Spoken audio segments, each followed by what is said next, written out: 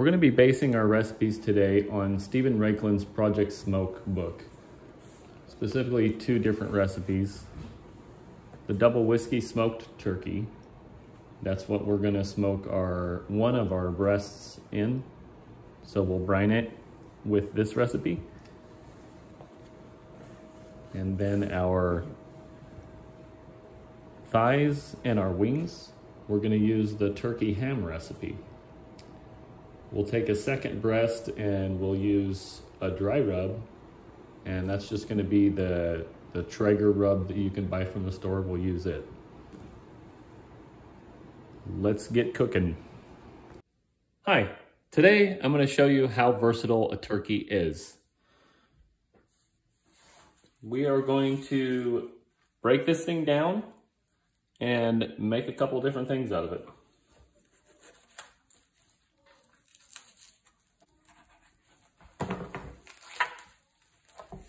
I'm going to cut it right there at the joint.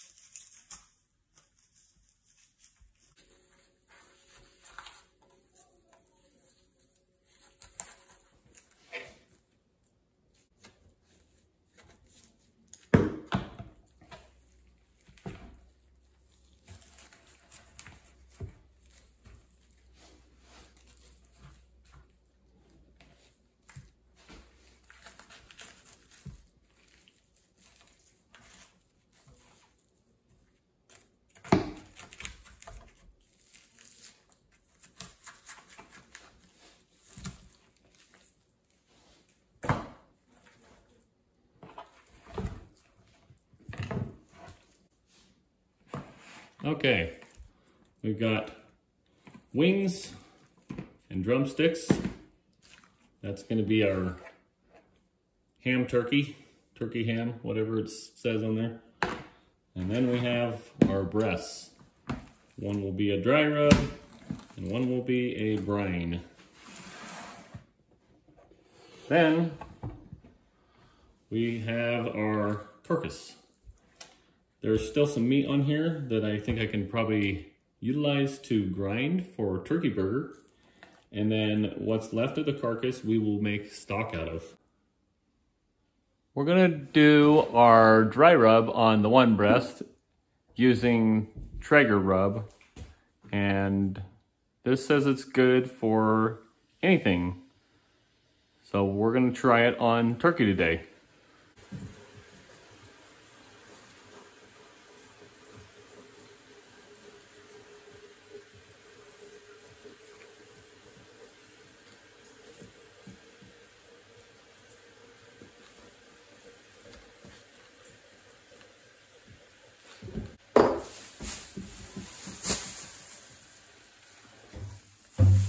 Other side of the breast, we're going to do the double whiskey smoked turkey. So, this obviously is a recipe for a whole turkey, but we're going to cut everything down enough to not make it too strong. So we're going to start with some cloves, and with cloves, a little bit goes a very long ways. So it calls for 4 whole cloves for this recipe. I'm just gonna barely put any in there.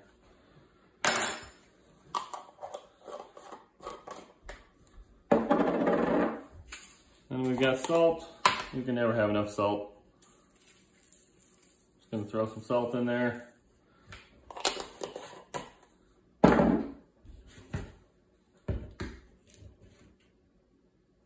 maple syrup. Again, calls for a half a cup. And then we got a cup of whiskey.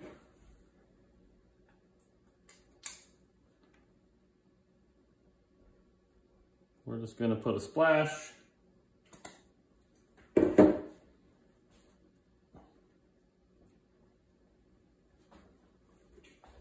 Pepper.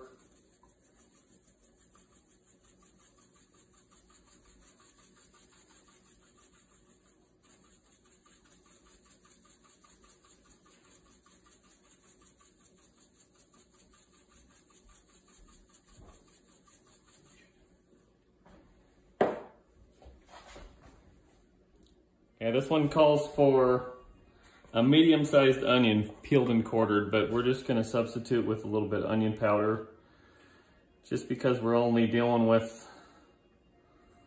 a small piece of meat here. I don't think it's gonna make a lot of difference. Okay, then we're just gonna round everything out by pouring water over the top. We're going to cover the top of this with water, and then we will put this along with all of our other stuff in the fridge for the night, and we'll let it brine, we'll let it marinate. Okay, we got the water in there. We'll just go ahead and put the top on this. We'll put it in the fridge for the night. And then we're gonna add 3/4 of a cup of salt. Wow, that's a lot of salt. But turkey is pretty plain tasting, so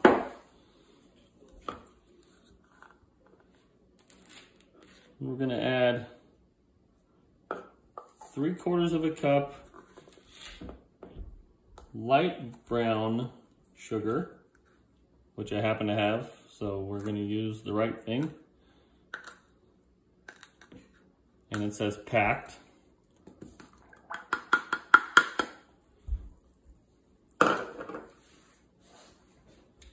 One tablespoon pink curing salt. This says 5 whole cloves. I don't really like cloves that much. We're just gonna put some cloves in there. Allspice berries. Don't have any, don't like them anyways, so not gonna put that in there either. 2 bay leaves, broken into pieces. Whoops.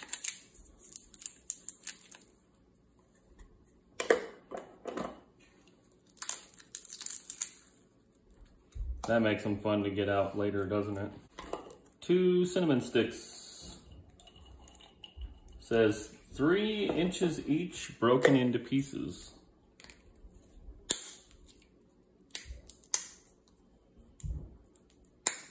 He likes breaking stuff into pieces, apparently.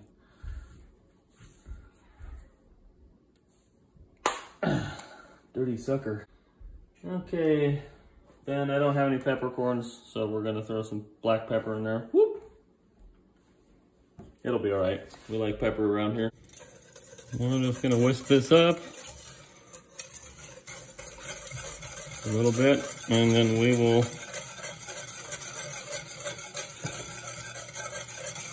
turn this on high. It says to bring to a boil over high heat, and then let it cool to room temperature. So I think you can probably imagine what this is gonna look like. Okay, we've brought it to a boil. We're gonna go ahead and turn it off. Okay, we've added 2 quarts of cold water in here with plenty of ice. We have the mixture that just came off the hot stove.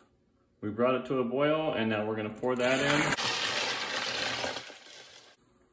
Okay, we have a little over 4 quarts. Okay, the recipe says to let the mixture cool to room temperature, then refrigerate until thoroughly chilled. So that's kind of one of the reasons why we put ice in there. And we do have a little bit more meat than what they called for, because we do have, instead of 2 drumsticks,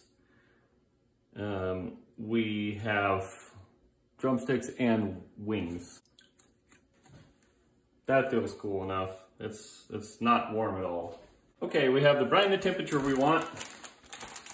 we're gonna go ahead and put our meat in there.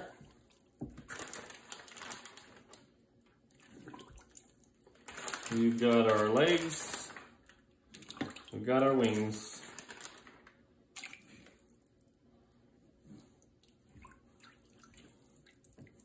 Okay, now we're gonna refrigerate this, and it says to brine this for 48 hours. Okay, we'll put this in the fridge and we'll let it brine. Okay, now for our stock, we have celery, carrots, and onions. We're just gonna take the carcass, neck, all that stuff, and we're gonna shove it in there. I'm gonna wash my hands real quick. Okay, we're gonna add pepper,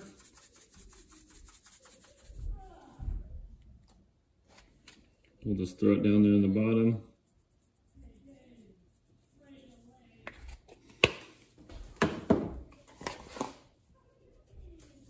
This is pink Himalayan salt. You can use regular table salt. And then a gallon of water.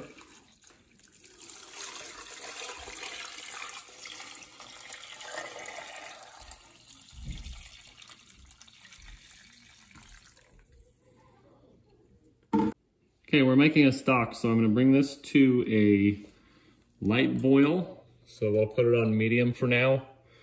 Once it starts boiling, we'll turn it down to low and we'll just let it cook down. Okay, the broth is done. It took a while to get it done, but we just let it cook down for a few hours, and we're just gonna strain out everything from the broth.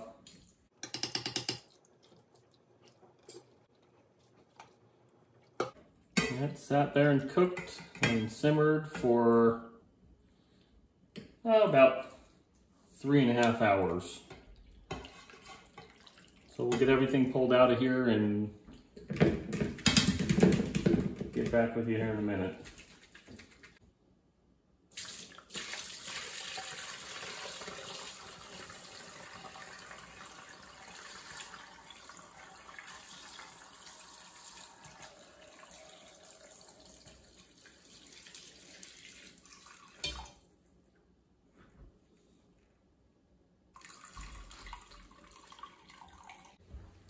Okay, once you get everything strained out, this is a little bit bigger strainer. We're gonna strain it back with this and get some of the bigger or the smaller stuff out.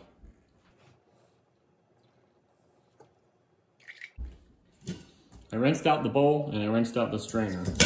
Now we're gonna strain it back into this again.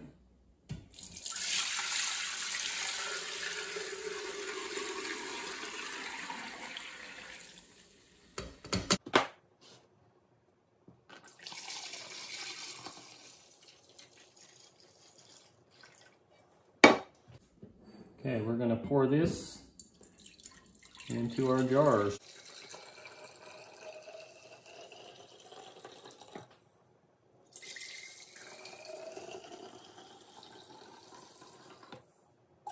Trying to get an even amount in both of them.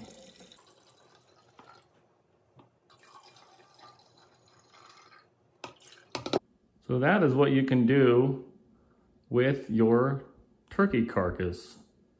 You can make delicious turkey stock. Okay, here we have our two breasts side by side. We're gonna do the one that we rubbed with the Traeger rub. Boom. And we're gonna do the one with the whiskey brine. Boom. Okay, we're gonna follow the Traeger priming procedures. Whoops, losing some meat down there already. There we go. We're gonna follow the priming procedure. Once we start to see smoke, we'll go ahead and shut the lid, and then we are going to set our smoker to 275. Okay, we got it primed. It's looking good. We're going to go ahead and close the grill. And we're going to adjust the knob at 275. Let's go get our meat probe. Okay, we've got our meat probe here. This is the Oregon Scientific. It's fairly old. I don't think they even make this one anymore, but I've had it for years and I really like it. So you turn your sensor portion on that has your meat probe attached to it. And then this is the transmitter. So you want to turn this on. This is the receiver, rather. So I can have two different styles of modes. This one will show me what type of animal it is. And this particular time, this would be turkey, and it says turkey should be well done. So it's giving me a temperature of 180, which I can't adjust. So instead of that, I'm gonna turn the mode over to where I can choose what temperature it is. And I should be able to, okay, hold that button. So I don't want it at 180. I want this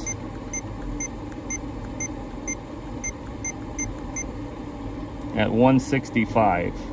I want it to tell me that it's going to be done at 165 because I'm going to be slicing some of this into lunch meat. So we'll go ahead and put our probe in, and I can carry this thing around with me all around the house and do other stuff, and it'll notify me what's going on.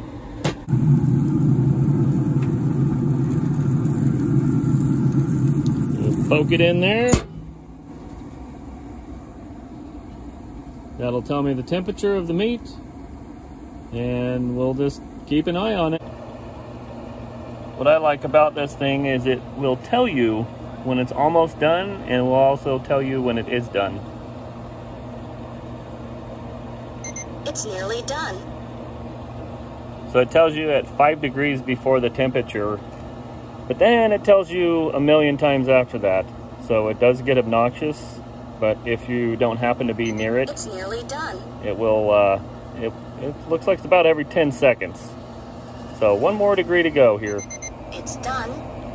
That's what it tells you when it's done. It's done.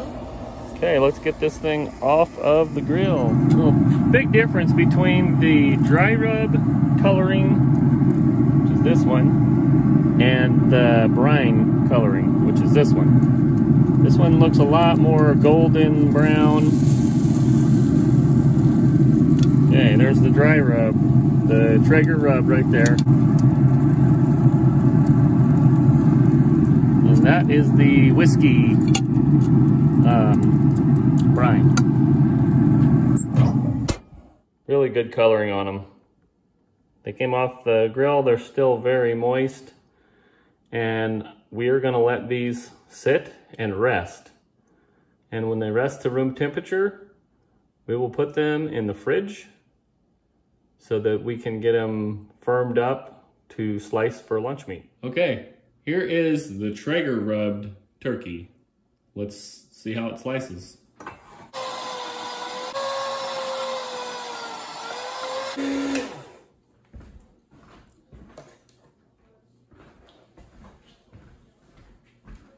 We kind of got a full tray here. Look at that. That is nice, thin slices of meat.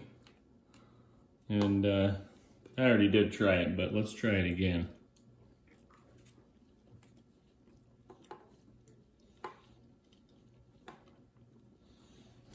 For being a dry rub, it really did penetrate the meat really well.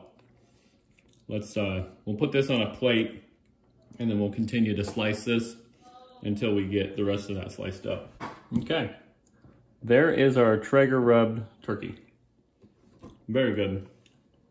Still a lot of moisture in that meat. That's gonna make a great sandwich. Okay, let's try this whiskey brine.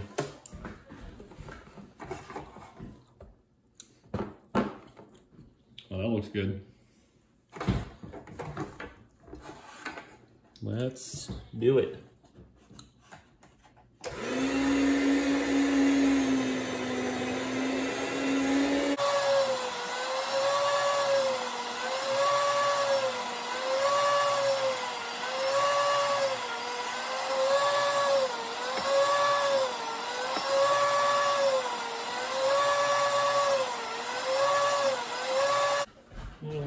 and cut this in half because I think it'll be easier to run through the slicer like that.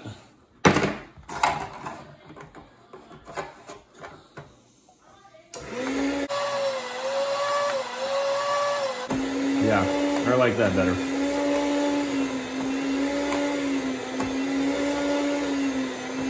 Well, we might as well try this.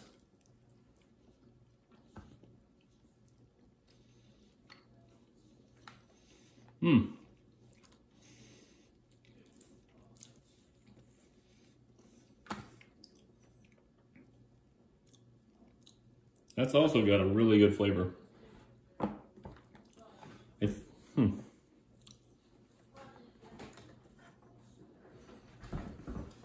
I can't decide which one I like better. They're both really, really good, if I do say so myself. If anything,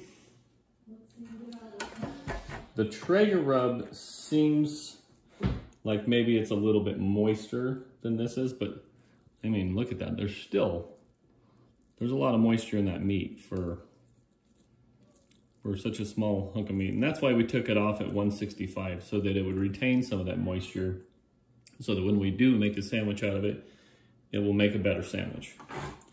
All right, let's unload this onto a plate.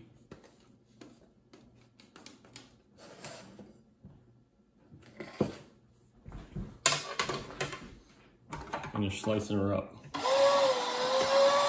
Okay, there you have it. Two really nice looking plates of sliced meat. Be great for sandwiches later on down the road. Got our Traeger preheated to 225. We're gonna put our drumsticks with the thighs attached and our wings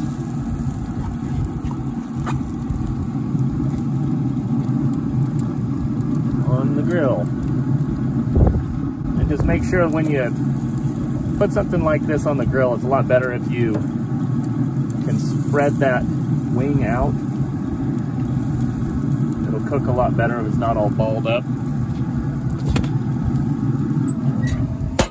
Okay, we will come back when this reaches temperature. Let's check it out.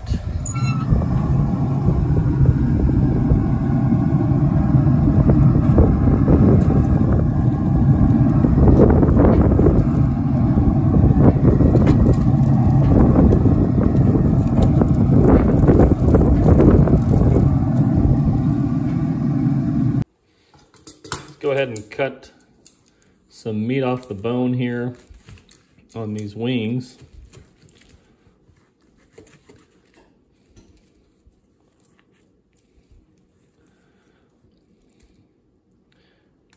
So that is pretty pink looking, but the reason for that is because of the curing salt. So don't be alarmed. Go with the temperature that you get. These wings were on there for 3 hours.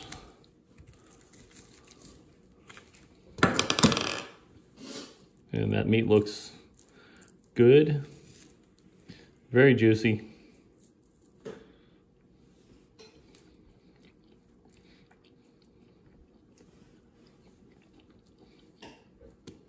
Very good flavor.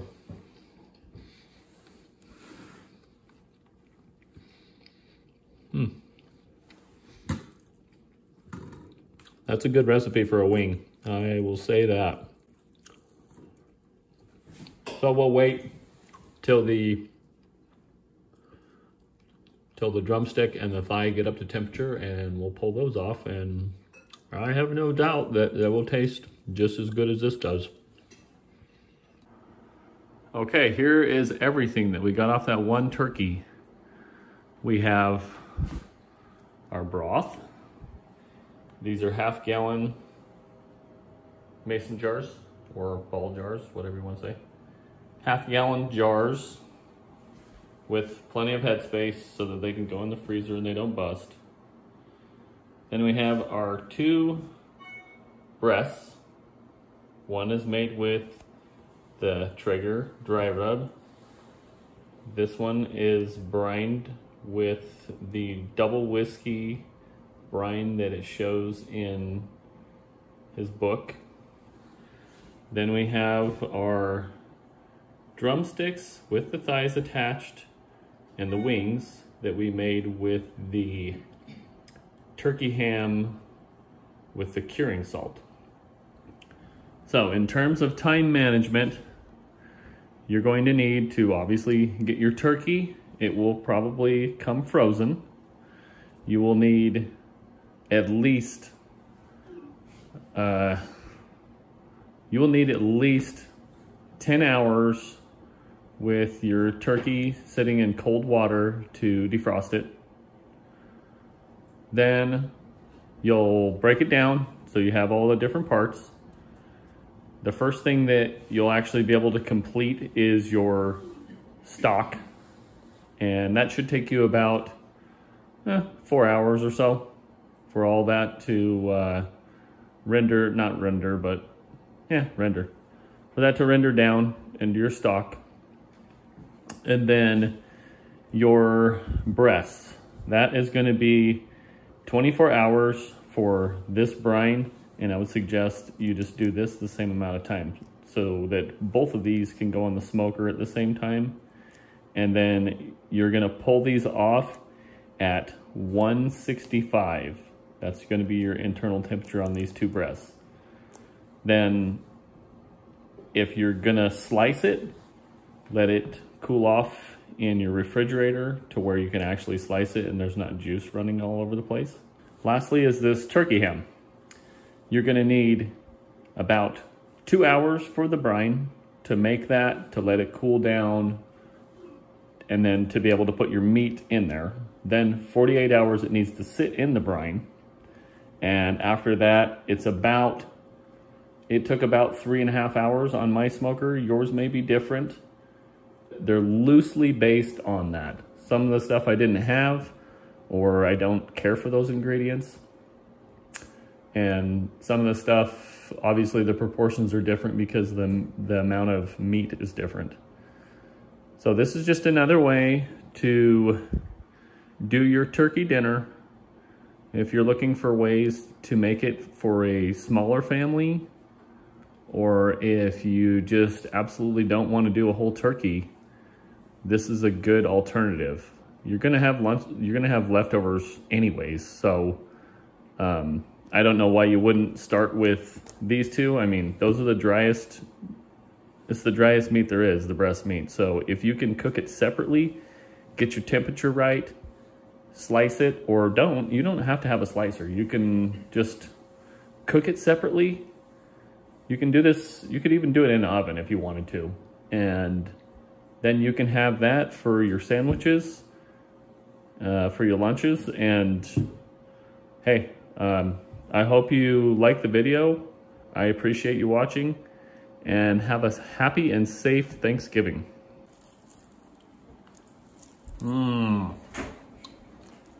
Yeah.